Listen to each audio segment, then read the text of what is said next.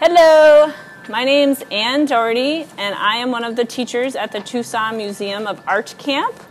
And one of the project we are doing today is one of the projects I teach. It is bubble painting. This is an example. For this project, you will need the following materials. You will need liquid watercolor or food dye. You will need bubble soap, bubbles. You will need a bubble wand. You will need containers for your mix. You'll need something protective for the surface. And of course, you'll need paper. Okay, so first things first, I've already poured my liquid watercolors into these 3 containers. I've also poured a little bit of bubble soap into the blue and the green. I'm going to pour just a little bit more into the yellow. You don't need that much. And then you are going to carefully swirl them. You don't want to stir too much because then you won't have any bubbles. And it would be best if you had 3 bubble wands for the different colors, but I only have 2. So I'm just going to do the best I can with the 2 I have. Okay, so I'm going to put this one in the yellow. I'm going to stir it gently. Okay, I'm not stirring fast. The blue's been stirred, and I'm just going to tap this gently, and I'm going to go into the green. So my blue and green might mix a little bit, but that's okay. Okay, and then you're going to have your piece of paper. You're going to dip your wand all the way into the color until you can see bubbles. And then you're going to go over to your paper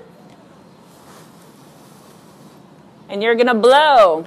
Make sure you're blowing and not spitting, okay? And you're going to start to see bubbles show up. Some of them will actually show up on the paper and stay for a few moments, which is super neat. So you just put it near the paper and you blow. Okay, now I'm going to do a little bit of blue. Okay.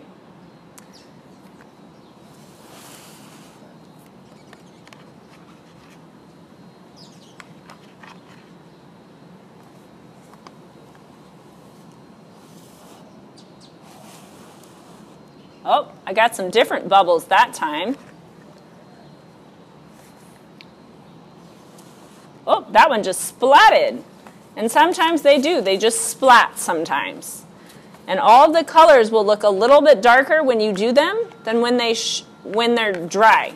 Okay, so they'll look dark when you do them. Sorry, it's very windy. But when you're done, they'll be dry. And they'll be a little bit lighter because they have soap in them. So it's not as strong. Now I'm going to do yellow.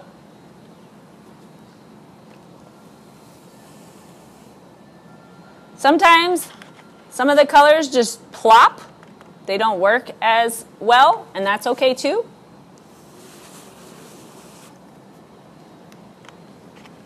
So you're just tapping, and then you're blowing.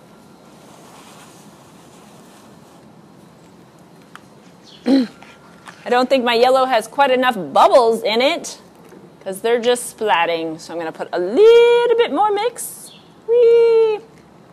In there. I'm going to stir it around. Remember, we're stirring gently. And I'm going to dip.